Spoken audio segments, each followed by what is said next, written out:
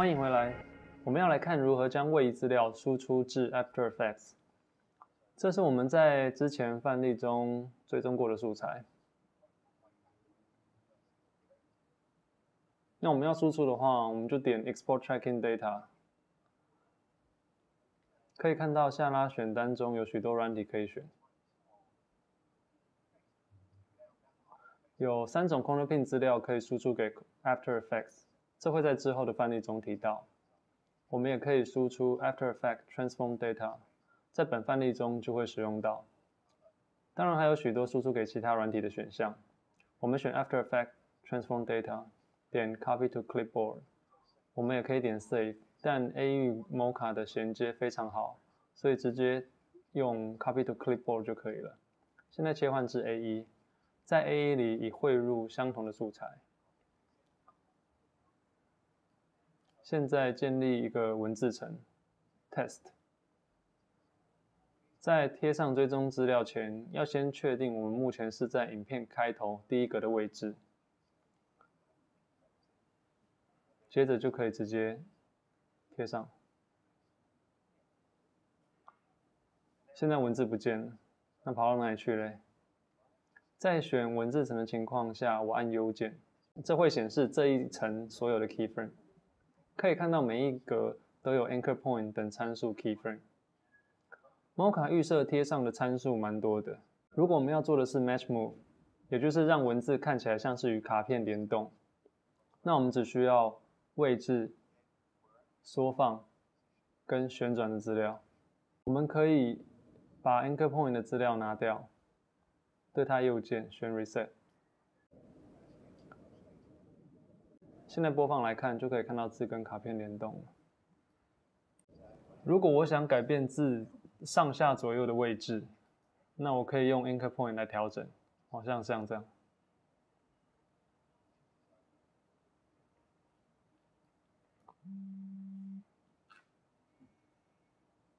如果素材中有许多旋转，用 anchor point 调整就不一定是最好的方式了，因为如果追踪资料带有旋转资讯的话，我们改变 anchor point 会使得旋转的轴心一并跑掉，那看起来就不像联动了。事实上，还有另外的方法会更有弹性，就是使用 null object。null object 单纯只是一个虚的辅助图层，它无法算图渲染出来，功能像是一个用来装各式资料的箱子，所以我们可以拿它来装追踪资料，再将其他影层跟 null object 连结，所以会有 null object 操纵这些联动的影层。现在将位移资料贴到 null object， 然后按 U， 接着和之前一样删除 anchor point 的资料，然后 reset。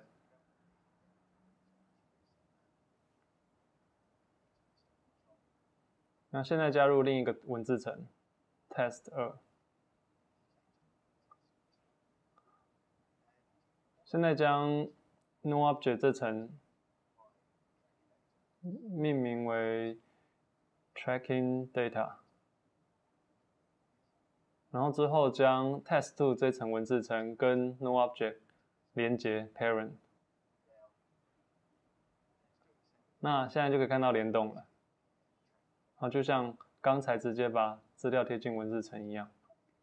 但用这种方式的优点是，这么做带来很大的弹性，可以在追踪资料上进一步调整。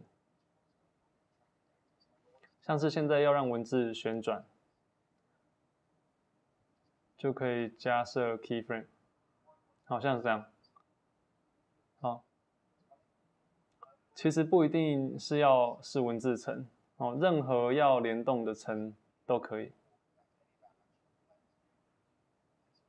只要 null object 里面有追踪资料，与 null object 联动的各层都可以另外弹性调整。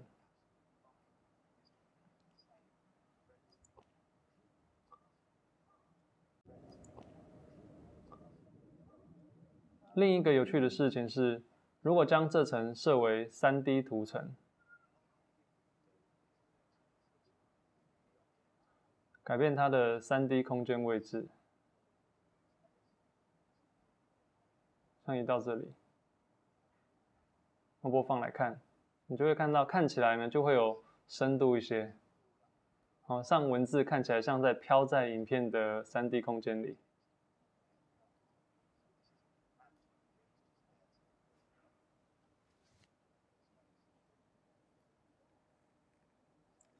现在来做些调整。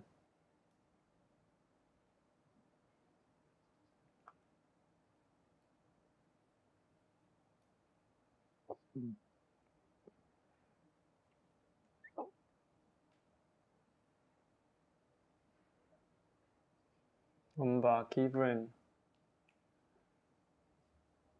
在 position 的位置做一些 keyframe， 调整缩放，打开动态模糊，可以看到这是另一个使用追踪资料的方式，透过将追踪资料存进 null object， 并且让其他图层与 null object parent 连接。那这也意味着我们可以复制图层，让它们有不同的设定，但全都带有追踪资料。好，这基本上就是我们在 A1 使用位移资料的方式。如果你有 Boris 的外挂插件，我们可以做的是，建一个 solid， 然后像是加一个黑的 solid， 然后加进 BBC lens flare， 加进 BCC lens flare。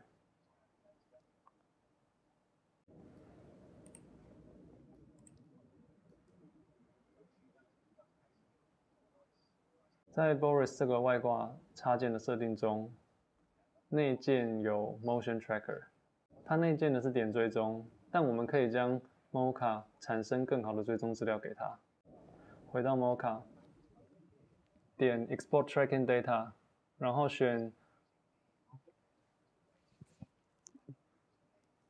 Boris FX BCC Center Point， 之后存档，命名为 BCC Tracking。 好，存档，回到 A1。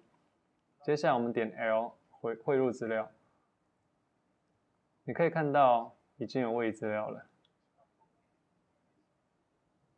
我们来到 Apply 这里，选 Light Source， 然后将这层混合模式设为 Screen， 偏移光的位置，就可以看到光斑也依摄影机运动而跟着改变了。能有这样的弹性非常好。